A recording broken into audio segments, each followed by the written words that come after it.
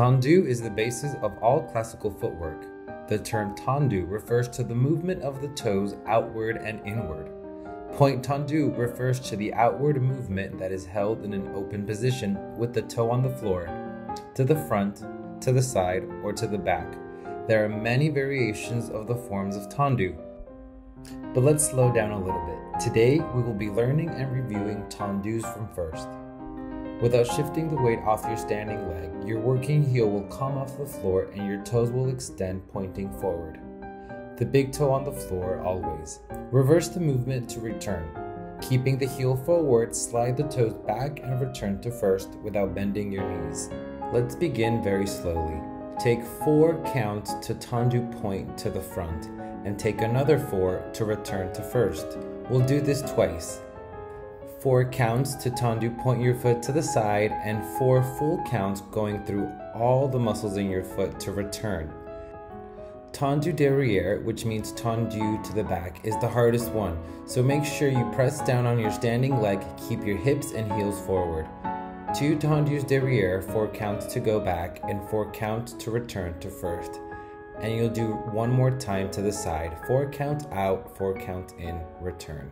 Then we'll go faster.